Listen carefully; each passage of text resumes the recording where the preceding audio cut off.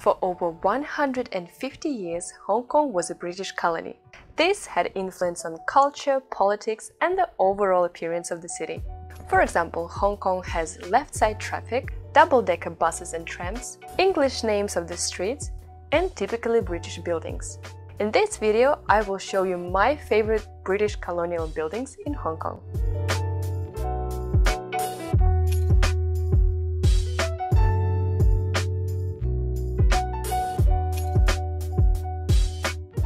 Besides their beauty, these colonial buildings are also remarkable for being preserved until this day. The majority of old buildings are being demolished because there is not enough space in Hong Kong to build the new skyscrapers.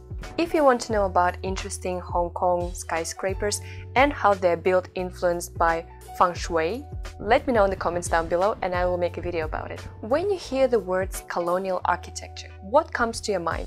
Old beautiful buildings with columns and such? Well, you're right, but not completely. It turns out that colonization of Hong Kong lasted longer than in other Asian countries up until the end of the 20th century. That's why even modern buildings like that are considered colonial.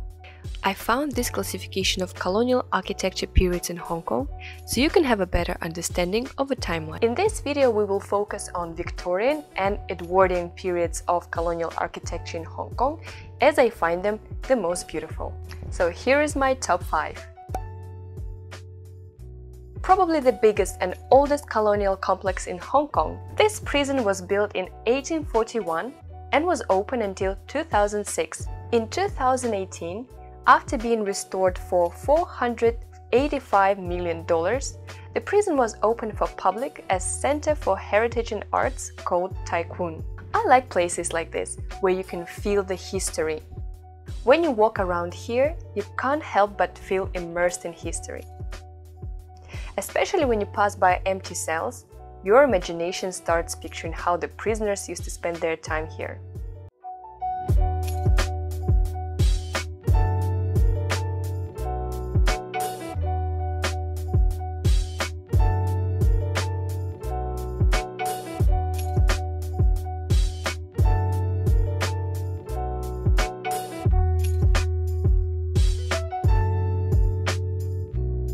Besides, there are always exhibitions, shops and restaurants in Tai Kwun.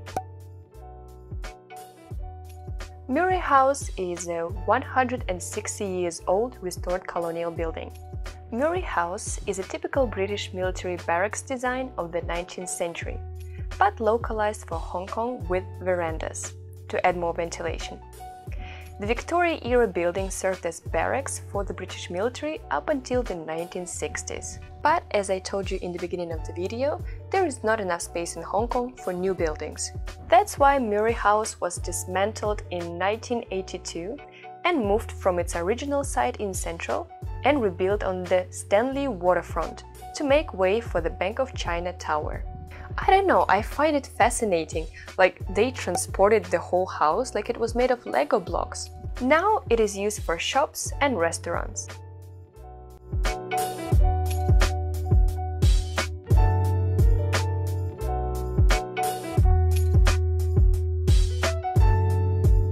My personal opinion is that this fashion brand sign is kind of killing the beauty of this building, don't you think? 1881 Heritage is another stunning colonial building situated in the heart of Tsim Sha Tsui. The main building was former Marine Police headquarters, which were renewed and restored. Before, inside there were prison cells that contained pirates and smugglers. Now, this 120 years old building features luxury shops, fine dining restaurants, bars, and a hotel. There is also a heritage hall where you can discover the history of the site.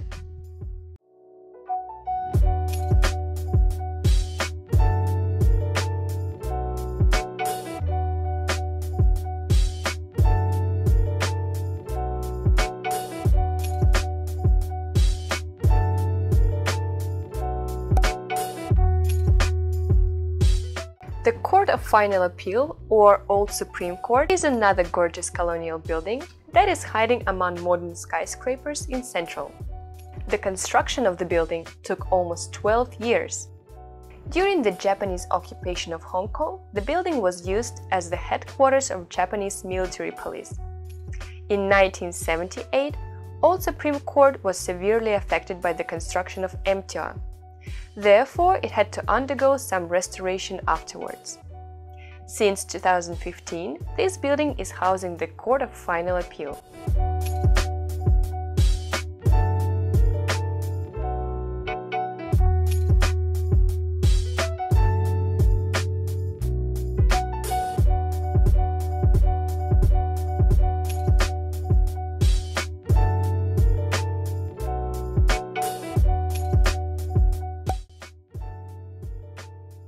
And last but not least, the Old Dairy Farm Depot, low brick building that currently houses the Foreign Correspondence Club and the Hong Kong Fringe Club.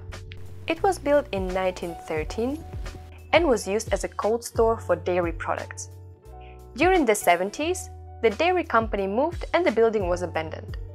The Hong Kong Fringe Club acquired the abandoned building in 1984.